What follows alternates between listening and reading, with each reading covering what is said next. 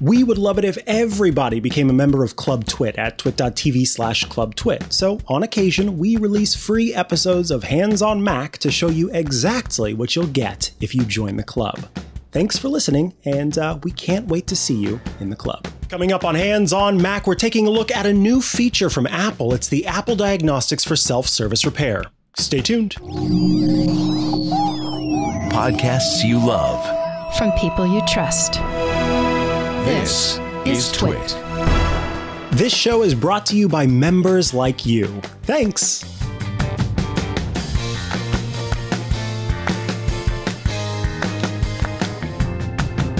Welcome back to Hands on Mac. I am Mikah Sargent, and today I'm super pumped to show you a new feature, a new service from Apple. Apple has continued to show how important self-service repair is to the company, or at least give the impression that self-service repair is important to the company. And in doing so, has over time made it possible for individuals to be able to do more repairs of their Apple devices. The company just announced, as we're recording this on Wednesday, December 13th, a new feature or a new service that allows you to run a diagnostics test on your devices. This is called the Apple Diagnostics for self-service repair. So I thought it'd be a great time to show you what all is involved with this so that you can understand what this process looks like. So let's first and foremost take a look at the web page, and then we can go from there to kind of dig into how this works. So here we are, and you can see we've got the Apple Diagnostics for Self-Service Repair website opened in the background, and then I have a phone here. Now, the reason I'm having to show it to you like this, normally this is where I would have it up on the screen, but we have to do some diagnostics that require the phone to actually be disconnected. So we're working a little bit different today. First and foremost, you need to turn off the phone to move it into diagnostics mode. In order to use the diagnostic suites for the iPhone and the Mac, by the way, you need to be running iOS 17 or later and macOS Sonoma 14.1 or later to be able to do one of these diagnostic sessions. And of course, if you're running beta software, no diagnostics for you. All right, so first and foremost, you are going to press, if you have an iPhone without a home button, you're going to press the side button and one of the volume buttons. It can be volume down or volume up, and you press and hold until the power off option appears, and then we'll power off. Then, after the phone is completely turned off, Apple says to wait 30 seconds. That's a heck of a long time, so we're not going to wait a full 30 seconds. But instead, we will press and hold both the volume up and the volume down buttons. Then, while you're holding those buttons, you will plug in a USB charger. So I'm going to unplug that, and it's important that you have a 20 watt or higher power adapter that you're using. And so while you're holding down the buttons, you will plug those in, and when the Apple logo appears, then you can release the buttons. So I'll look at the side, I'll make sure that I have both the volume up and volume down buttons selected, and then I'm also making sure that this side button is not being pressed. So I will press and hold those buttons, and then I'm going to plug it in. So here we go. We're going to press and hold those buttons on the side without pressing that side button. And then I'm going to plug it in. And now I wait for the Apple logo to appear. And when it appears, we will release the buttons. This should take us into diagnostics and repair mode. You'll see a message that says diagnostics allow Apple to identify potential hardware and software issues with the device. That is how you know that it is in diagnostics mode. So we're still waiting for it to load up. It's got that Apple logo on the screen, and then we'll be able to move forward. So we'll continue to wait, let that Apple logo change, and we may even speed up this. Oh, look, it popped up. So it says exactly what we thought. It says to complete a repair, a system configuration step may be required. I see a option that says start session and exit. The next thing that we're going to do is on the website, and I'll set this down so that I can properly do this. I will click continue. I will choose iPhone. And then after I've placed the device in diagnostics mode, which I have, I enter the serial number. So you need to have the serial number for your phone, which I have written down somewhere. And so we will type that in. And in fact, I'm just going to do the old copy and paste to get that in. And then we choose Start Session. I'll wait for that to load, and we'll see that it pops up on this screen. I need to tap agree on the device in order to begin. So let's see what happens. We will hit this Start Session, and we will choose the Wi-Fi network. We'll type in the password for the Wi-Fi network. And once we've done that, it will join the network. Once it has joined the network, it's going to kind of talk to the server to make sure that this is working. I'll choose agree. And there you can see that it's loading that this indeed is the iPhone 13 Pro Max with this serial number, and it is initiating the process here. So we are loading that. And now you'll notice that the screen here changed. I've got the Mobile Resource Inspector, audio output, display pixel anomalies, multi-touch, Face ID, camera image quality. All of these tests are tests that I can do. So let's go with the Mobile Resource Inspector, which is a tool that checks the device's software version and validates the presence of hardware components to make sure that I've got all of those components that I have. So we'll choose Begin Diagnostic, and it's going to go through this process to see if everything is installed properly on the device. And you'll notice there's a little bar that's loading now on the iPhone to do this mobile resource inspection test.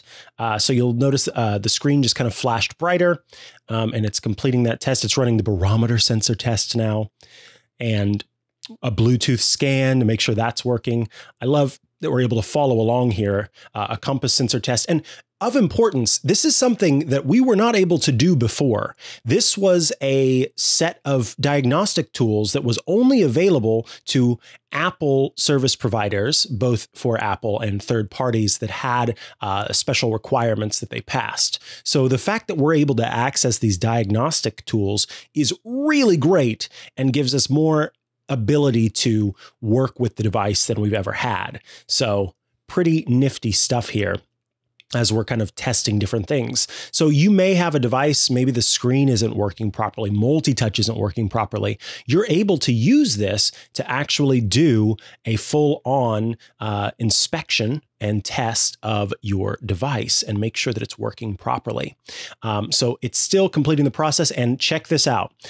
It tested Apple Pay, battery condition, Bluetooth, cellular baseband, the LiDAR scanner, Wi-Fi, wireless charging, everything seemed to be great. You can always print the results. So we'll choose another diagnostic suite. Let's do an audio output test. I don't know what's going to happen. It's just going to ask that you can hear the sounds and that they weren't distorted. So if you had, for example, distorted audio or no audio from the internal speakers, you would do this test. So I'll choose Begin the Diagnostic, and we'll wait for the process once again to initiate, and then we shall see what this actually involves here as it runs the test. So it's doing some audio output on the device. You'll see perhaps a little audio output there, and it says remove any case or cover and ensure the audio parts are free of dust and debris. Disconnect any connected accessories and place the device on a flat surface with the display facing up. Don't move or cover the device while testing is in progress. So I think I can unplug it. We'll do that. And then I will place it down on that flat surface, and we'll choose continue.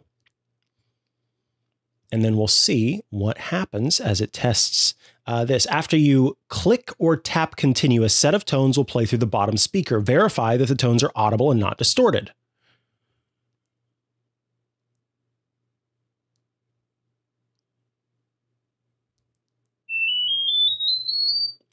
So it's probably going to be hard for you to hear, but it is doing a series of tones going up in pitch across different tone.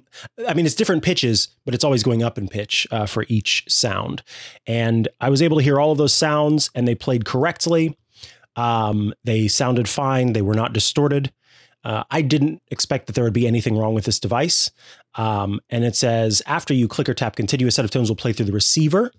So that's going to be the one that goes near your ear.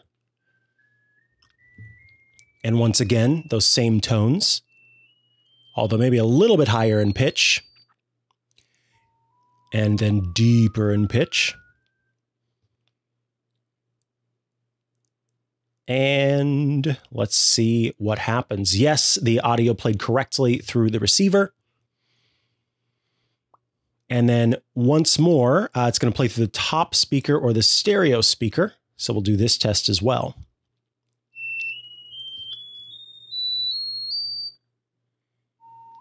Quite loud. Oh, that was different.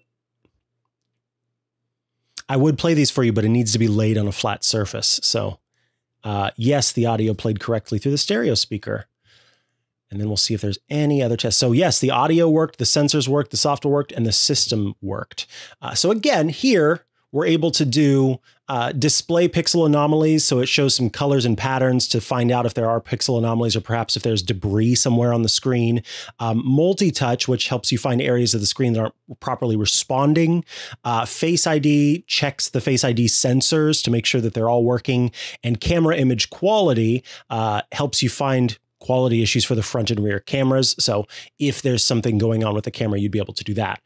Once you have completed the session, which in this case, I think we have completed it, I'll choose end session.